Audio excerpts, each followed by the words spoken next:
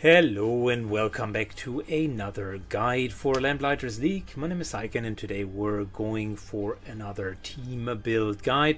I'm calling this team Damage Overload as it kind of represents one tank and two dedicated damage dealers. In this particular iteration we're going to go in with Fidir, Jianyi and Purnima, but you can very much also play that with any other bruiser slash tank, such as Ingrid or even another bruiser. Judith, for instance, comes to mind.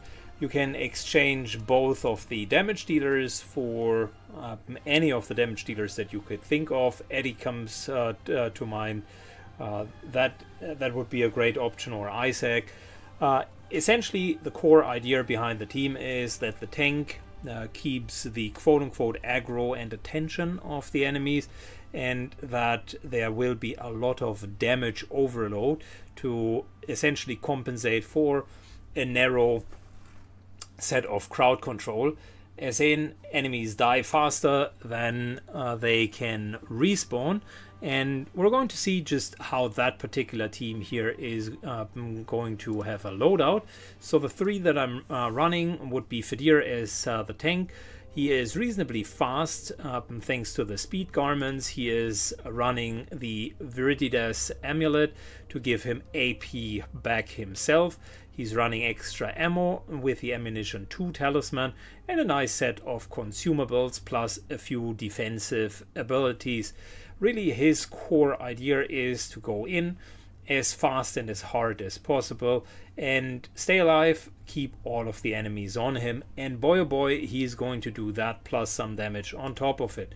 We're going to have Jianyi, who is going to be the main melee DPS, very mobile, comes in at 9 speed, is kind of an off tank with enough armor, is running the adamantine lining today with 50% reduction to all status effects, is running the skirmisher talisman, which allows him to deal more damage, crit and speed, and he's this time running the trauma battery, which gives him an additional chance for melee AP.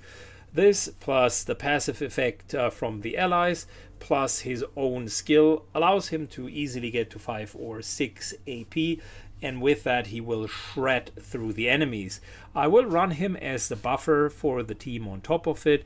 The Herald buff is essentially for free. His own buff center is not for free, but will have a good chance to recover action points as well, because he's also running the conjunction as an additional card, so there's a good chance that he always gains a an action point once he is using a buff. And the third one is going to be Purnima, who is going to just stay back and snipe. She is running the Assassin's Talisman for maximum crit damage, Vitality gear for high stress and high hit points if needed, and she's going to use the ballistic calculation device so that after reload she really hits hard and fast. She will have a bit of a support with the snake, the serpent, for some extra AP, and Fidir with his ability to mark targets that are going to attack him will also help her quite a bit. He's using the Avenger in order to do that. Anyone who attacks the agent becomes marked. That will set up the pace for Purnima, who's then benefiting from that by essentially unleashing her kill shot against marked targets. And that's really the idea. Let's see how well the team is performing in an endgame mission. Alright, we start into a combat with the Damage Overload team, and we got ambushed by a team of assassins. A couple of Anubises are attacking us from here, more assassins, and even reinforcements coming in. So we're looking at 10 people that we're fighting. We're in the middle of everything, so perfect opportunity to introduce just how this team is going to interact.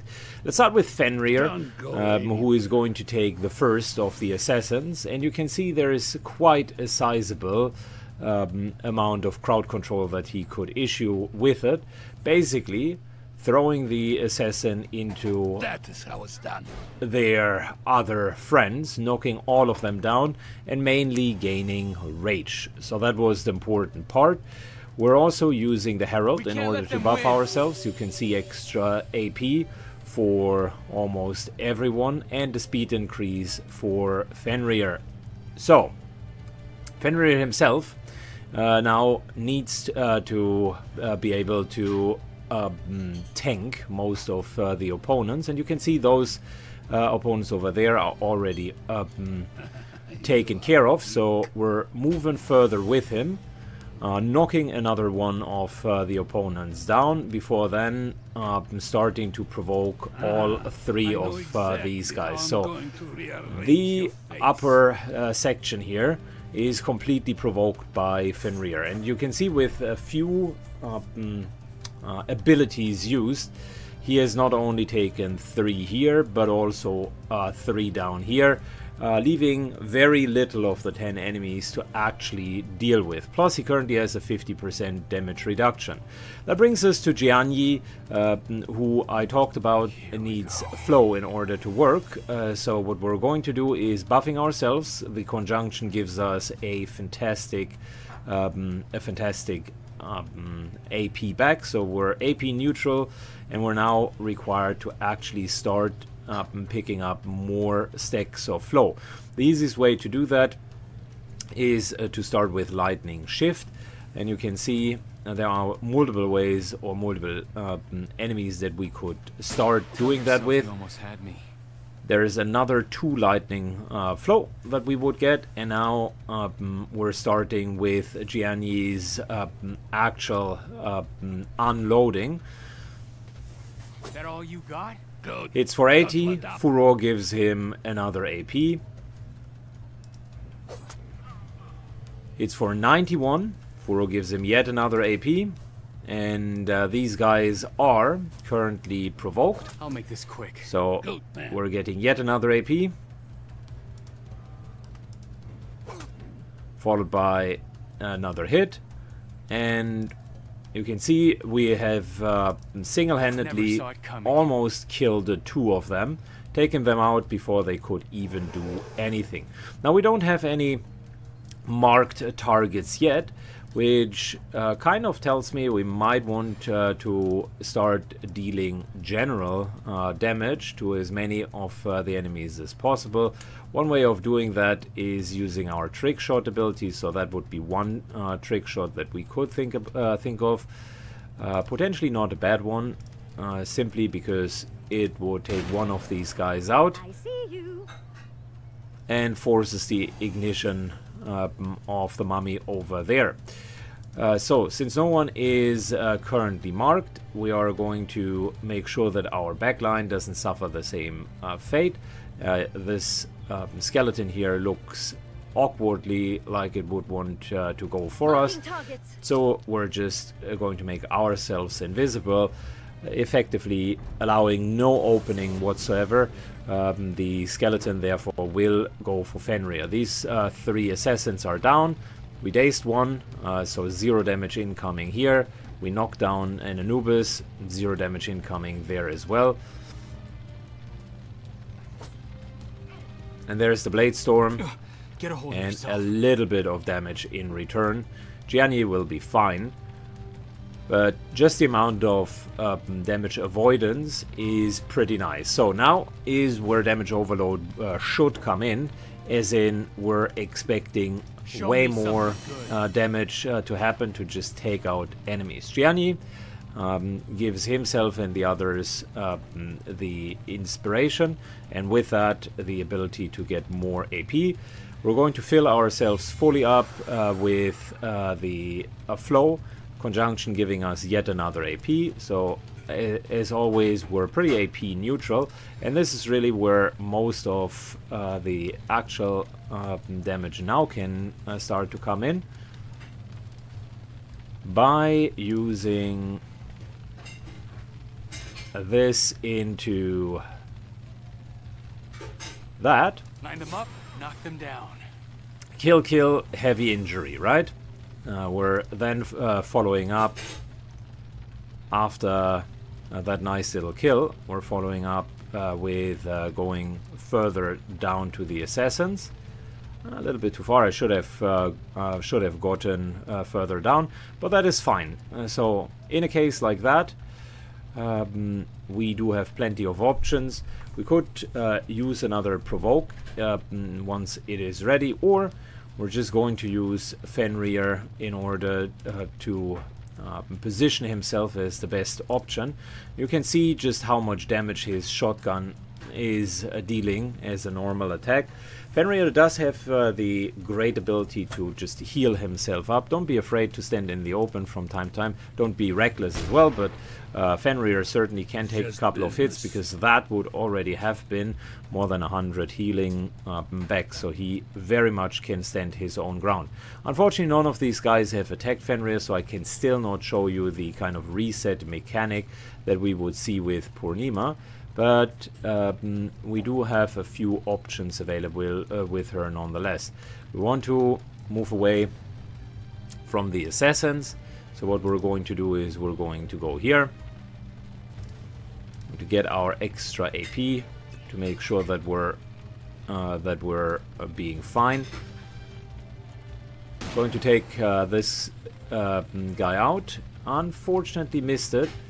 Just barely, but that is fine. Gianni can finish the job. Gets AP back, just like he's always getting them back. You're good, but not good enough. And you can see plenty of AP coming to him now.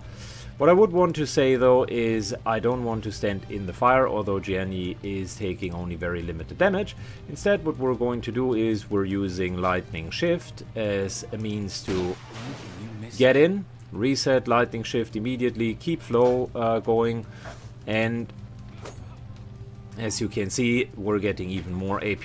Gianni is cleaning house. The same would be happening with Purnima if we would have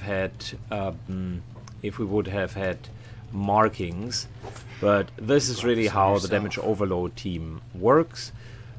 It will deal so much damage that in almost no time the enemies are done. Positioning Gianni here so that if the mummy comes any closer to him, he could have the attack of opportunity. Unfortunately, mummy decides to not do that. But we do have reinforcements coming in, so perfect timing to set out for just a little bit more. We're using cooldown reduction, cleansing of the burning, which is going to be great for Purnima.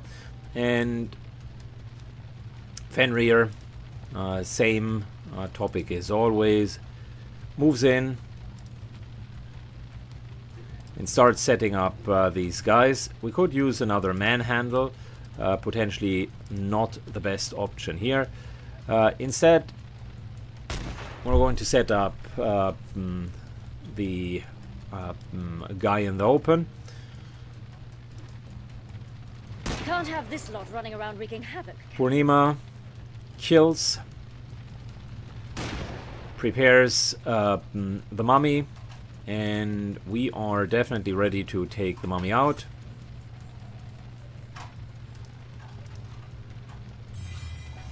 More flow, which is important since we want to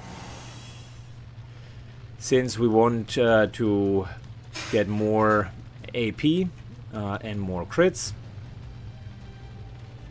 And interestingly enough, there was a bug because the Herald should have allowed us to regain another AP. Unfortunately, they didn't. But fire damage isn't that problematic for us, as you can see, 50% of damage. Somebody, come on, unfortunately, Just hang on. with the bug, we weren't able to take them out quick enough, but we can showcase just how good it works regardless. So one of the things that we can do is heal up over here. Now finish the job. Oh, Okay. I'm okay, love. Very good. Can happen, even to the best of us.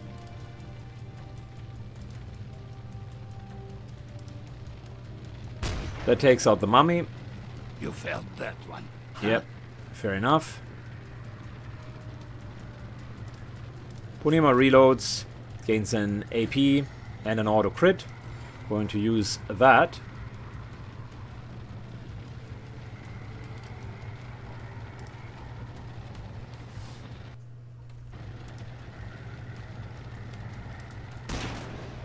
Into auto critting 3 of them. Punima very healthy now. Take this. Gianni cleanses, gains extra AP, and provides AP for the rest of the team. So very, very solid. Gets in, gets more flow, is almost maximized with his flow. And you can see we're now cleaning up. Another AP here from Furor. Armor Shred into Come on, put up a fight. You normal fight attack. well. Impressed? More Armor Shred, more AP. It had to be done, Good. but I don't have to like it. Don't be deceived by the fact that we unfortunately, due to the bug, got hit down. It was a combination of game not working as it should be and us not positioning very well. We could have dealt with the mummy in different forms. We could have manhandled it, just thrown it down. We did have plenty of knockdown potions, so there was really no reason to let it run rampant. So there were playing mistakes as well. So there are ways with this particular setup to even deal with a non-functioning situation. But if you recall what we've done, we were fighting against 11 enemies plus 3 reinforcements. Took us 2.5 rounds, and we basically killed every single one of them. Damage overload works if you are playing it right, but it is a fragile concept, so it might be not the worst thing that in this guide you're seeing that you can be in mortal danger if you're not positioning well. Thanks for watching. If you enjoyed the damage overload composition, let me know what you think. Other than not getting knocked down, what would you think could be done better in this composition? Have you played a similar one? And if none of that applies, how about we're seeing each other in the next guide for yet another combination. Thank you for watching and have a good day.